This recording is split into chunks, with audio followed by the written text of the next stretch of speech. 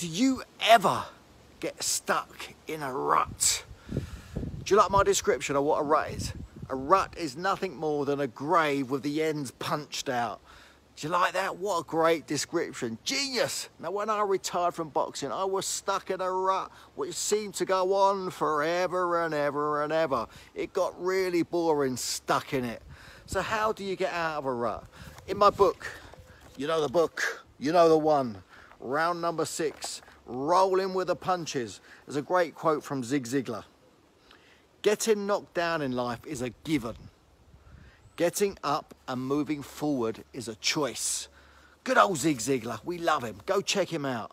Now, win or lose, you do get to choose. So how do you get out of a rut? Well, really get clear and focused on what it is that you do want. So my question to you is, if you really want what you think you want, why don't you have it already? Do you really want it? Is it juicy enough?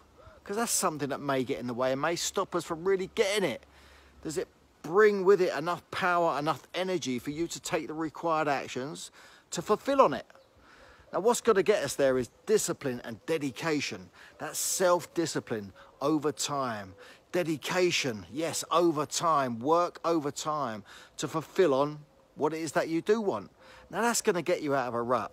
So just get clarity, get focused, get yourself out of that rut that you may be stuck in. Because look, anything's possible. We know that. So get to work, get focused, keep your eye on the prize. Let's get it on.